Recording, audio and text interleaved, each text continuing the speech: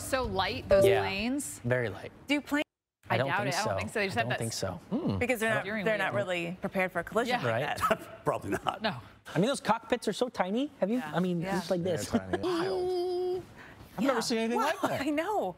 It's really quite scary, actually. It was. I'm ready to hear the rest of that story as to what the heck happened there. I know. Yeah. Well, I mean, he overshot the runway. I'm sure there are multiple things could have happened, but geez. I mean, and why didn't the car stop? Glad everybody's okay. You're not expecting You're probably right. You're just driving along, and then there's a plane in front of you. Yeah. Oh, boy. Ooh. All right. All right, you guys. Well, be safe out there today. Keep an eye on anything crossing the road, and we'll keep it going. Yep. Here's a look at what is happening today.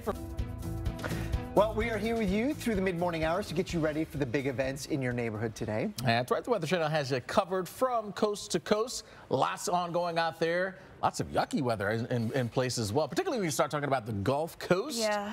Although I'm not sure there's too much complaining going on because we need it.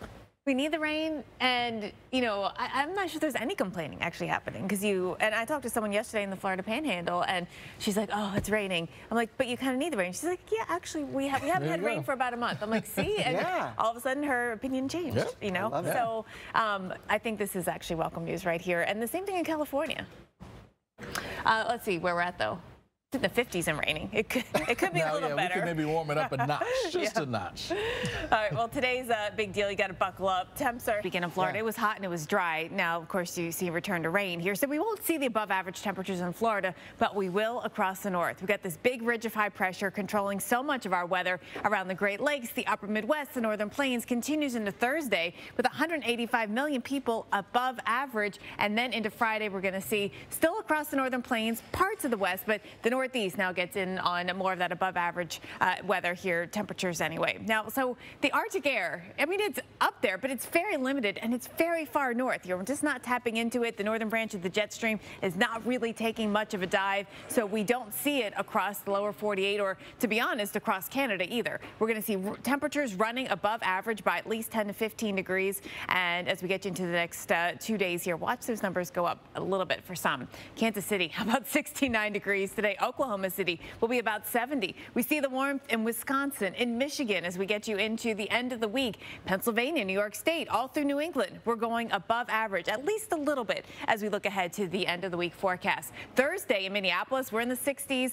Chicago, we're going to be in the 60s as well. Now, you can see a bit of I'm going to put a cool down in quotes because we're back down to about 40 in Bismarck or 47 in Rapid City, and that's really not too far from average. So it's not like you're cooling down with Arctic air coming in. That's just not to be found. Temps on Friday into nearly 70 in D.C. We'll be in the 70s in North Carolina, like around Raleigh here, and the above average conditions continue into the weekend. So not a lot of change in this. It's been, what was a warm October? The warmest, actually, and now November is, overall looking pretty mild. I know. I was looking at finding where the cold is. You got to go way north to find it. Yep. And it does look like it's trying to get down here anytime soon. Not in the next week, but maybe shortly after. Well, breaking news this morning involving the state of the environment. Scientists warning that the effects of rising temperatures are already worsening across every region of the U.S. That's according to the newly released National Climate Assessment Report. Yeah, and the extensive report released every 5 years paints a dire picture of what the country is expected to face. Following the report's release, President Biden announced his administration will be spending more than $6 billion in investments to make communities across the country more resilient to the impacts of climate change. That includes strengthening our aging electric grid infrastructure and working to reduce flood risks. Speaking of the economic risks, I remember I worked in the weather, and the economic losses would be much more severe. Yeah, I mean, as we just heard, climate change makes life more expensive. Yes. Billion-dollar disasters. Yeah, and of course, to try to mitigate is getting into that to help communities deal with this because it's happening, and you got to deal with it. Yeah. Well, for more on the National Climate Assessment, make it a little earlier. That makes the time in the airport a lot smoother. But most times we can't because there are other factors like, oh, you can't find a parking space. Alex, experience with this one? Yes, I do have a story. How about checking your baggage? Oh, and checking bag. We could have an hour on this, so I won't go there. But we want to hear from you. Head to X Threads as well. Share your comments. You can vote. Winter storms, they can knock out power for days, and many rely on appliances like portable generators for power and heat. But But if not used correctly, it can cause accidental carbon monoxide poisoning, which claims hundreds of lives each year. I talked with home safety expert Ashley Agokin from First Alert about staying safe when the power goes out. You're aware where the rain is falling right now. It's spread down into the Bay Area in California. We've got showers out there. Not quite yet at San Francisco, but north of there, and certainly up towards Ukiah and Eureka. It's raining. It is a bit of a soggy start to things here for our Tuesday. And again, we'll eventually see some of this kind of filling a bit farther on off towards the south. There's the big low hanging out there, well out there into the Pacific. It's going to take its time as it works its way east, and around that we'll see disturbances helping to kind of kick off some of this wet weather that we're expected for the rest of this week. Yeah, you kind of see a couple of lows out there, one over here, another one over here. So, you know, it's a complicated system, and that's why we have such an unsettled pattern for the rest of the week. But none of this really pushes onshore in one full swoop. Yeah, we don't have this big en masse thing just driving on in. Disturbances, again, coming on through. And each of these, again, with the moisture coming in from the Pacific, going to add to that threat for some of the rain. And again, as you start to move into the higher terrain there of the Sierra, yeah, there'll be some snow as well. All right, so rain today, you see where it is. We're going to be watching that through the afternoon hours into Wednesday, too, even here. A lot of it Northern California, a lot of it hanging offshore. Yeah. Again, there's no big push. There's such a strong high pressure blocking everything. Exactly. And so where that's located is going to keep it at bay for a bit. Now, eventually now you can see it was getting our Wednesday. We see a bit of a push of that moisture coming on in. But again, the whole bowling ball still has not made its way in. It's still hanging around out there, slowly inching eastbound. Yeah, I mean, now we get more chances of rain. It kind of gives us some options all week to get some rain chances. We see that on Saturday. The morning might be a wet one here, up and down the entire West Coast. Yeah, absolutely. And then watch heading up into the Sierra, because there will be some snow showing up there. Again, the highest of the elevations getting into that. And notice the rainfall amounts, not huge. I think the highest that we could see here is generally in the 1 to 2 inch range. And when it comes to snowfall, 8 to 12, but really high up in elevation, probably not that much even affecting a pass level. Well, long stretch of wet. You see the sun. Yeah. You just get excited. And I think that a lot of folks in the Gulf Coast are feeling that right now. I mean, this is where change is good. I love that music in the background. Can you keep that going, by the way? That was really soothing. Well set up for that story. Yes, in the rain. It was so nice to see the raindrops on the lens of the New Orleans camera. This is good. Something we haven't seen a lot of. Yeah, and we're going to get more of it, guys. We're going to see this.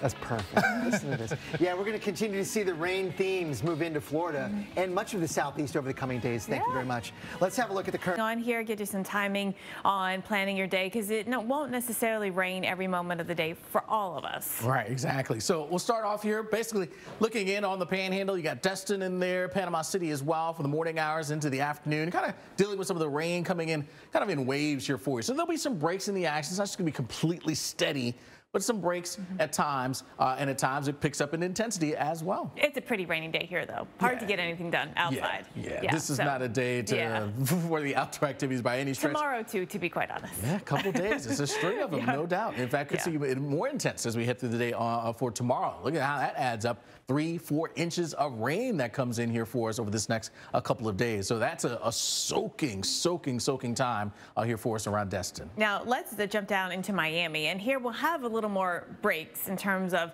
the rainfall. So we've got scattered showers out there early on, increasing throughout the afternoon. Again, that east wind guiding those showers through. Yeah, you can see that generally filling in a bit more heading into your Wednesday lunchtime hour there for us, heading along Alligator Alley. Going to be a wet ride there, continuing into at least our early part of our Thursday morning, still having to deal with some of that rain. And again, at times, could be heavy. And we add up. I mean, dew points are actually a little higher down here, so there's a little more moisture in the atmosphere to work with. Looking at 3 to 4 inches of rain, some of that coming down heavy. Worry about urban flooding and, a situation like this when you get into those bigger rainfall rates. Yeah, a risk we'll find ourselves dealing with there. Then we work our way over towards Tallahassee. You got the Big Bend area as well, where we'll see the rain intensity kind of picking up a bit more here during the overnight hours and into our Wednesday. And so, yeah, just be ready for more gray skies and that rain to be around. I think umbrellas will be up in full force. Yeah.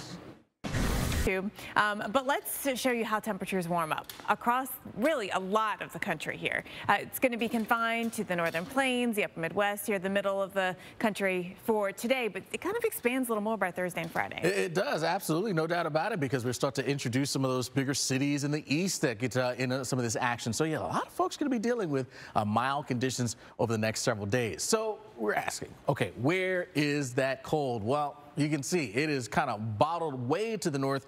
Any kind of cold that we have out there, well north of the border there, that's where you have to find it. And trying to get it here into the States? No. Not happening this week. The jet stream is just so far north here. That cold air not coming down. It's warm in Canada too. And so yeah, we're running above average. That puts our temperatures in the 60s in Minneapolis. You're in the 60s in Chicago. I mean, we're still in the 70s in Oklahoma City. Yeah, pretty wild. So as we progress into basically for the rest of the day and moving into the latter part of the week, you can see how things begin to shift a little bit farther to the east. That ridge builds in that direction. And so those areas from the Great Lakes and into the Northeast, you will find your numbers going in the up direction. On Friday, we see it in the Northeast with temperatures in Boston in the mid-60s. New York City, you'll be mild as well. Throughout Pennsylvania, actually above average. Virginia, too. Raleigh, 71 degrees. We're still in the mid-70s in Charleston. Yeah, so getting closer to Turkey Day, not necessarily feeling like it. Now, here's a look at Minneapolis, because there is going to be a drop in the temperatures. But the drop is happening and only taking us to kind of where we should be. Average. Yeah, we go from the 60s to the 40s. Big drop, but still actually above average. Exactly. I mean, technically. Omaha, Nebraska, same kind of thing. You know, our average is 51. So that 53 on Friday is still a little bit above average. Yeah, amazing. Well, don't forget our question of the day. Slowing down as well as you head out and about. Here's what we got across the Northeast, and you can see what we've dealt with here, driving in kind of out of the Northwest and then driving to the Southeast. Very, very light precipitation. But again, it doesn't take a whole lot when those roadways get a little bit on the colder side to kind of freeze up, and there's some slick spots here and there. So just take it easy. We'll eventually warm up as we work our way through the late morning or in the afternoon. But for now, the next hour or so, I would certainly be cautious. I mean, not all of this is even reaching the ground, but it's just so light here, and that's really what catches you off guard. Temperatures are sub-freezing. Now, we have rain that's pretty obviously falling very heavily across parts of the south, including along the I-10 corridor, New Orleans, all the way to Tallahassee, really eventually Jacksonville. It's going to be a wet ride today. Yeah, that 10 quarter, 20, I think will be okay. Otherwise, here we are into the Sunshine State. Jen talked about Tallahassee, but Jacksonville gets on it, as well as the peninsula, seeing some of that rain. Tampa over towards Orlando, the 4 corridor, sliding southbound again. And some of the rain at times, it could be on the heavy side, and also breezy conditions. Some gusty winds expected. Yeah, Tampa's an interesting one because the showers are tracking in at low levels from the east to west. And then we've got this big batch of rain over here of the Gulf here, and that's making its way towards Tampa as well. It might be all day until it actually gets there. Yeah, so, check out the airports, because this is certainly going to be a day to check with the airlines. It's a spot like New Orleans, if you're flying in and out of there, and across some of the airports here in the hubs in Florida. I don't think it'll be major issues, but just to be safe, check with the airlines. Yeah. It's again been a while since we've had rain. Then we take it out to the West Coast, where we've got rain here today as well, especially north of the Bay Area, up through Northern California, parts of Southern Oregon, missing all the big airports. So we'll do pretty good. Yeah, that's a good sign there. All right, how about tomorrow now? We start to march our way now into the mid part of our week. West Coast, that's the zone that could be seeing some slowdowns showing up there, and then also into parts of the Southeast. Those will be the two kind of spots for tomorrow to watch out for some delays. Yeah, you know, it's not a terrible day, but there definitely are some weather concerns here. And certainly as we get towards the weekend, a lot more travelers heading to the airports here, complicating things for you. Most travelers by car, 49.1 million, but 4.7 by plane, and that's up 6.6%. And you'll have some train, buses, and cruise ship riders as well. That's up by 11% out there. So, yeah, a lot of folks getting out and about. We did the poll yesterday asking how are you getting to your destinations for the Thanksgiving, and it bears out. Most people going by car. Most people by car. We should have had an option just staying home, because it seems like a lot of folks are. But you're still probably driving somewhere by car, right? Your travel this week here in terms of gas prices, below average or near average here across a lot of the middle of the country, but the West, well above average. Yeah, it's a tough time. We're talking some of the gas prices there. That's a range of that dark shade of the red, $3.61 to $5.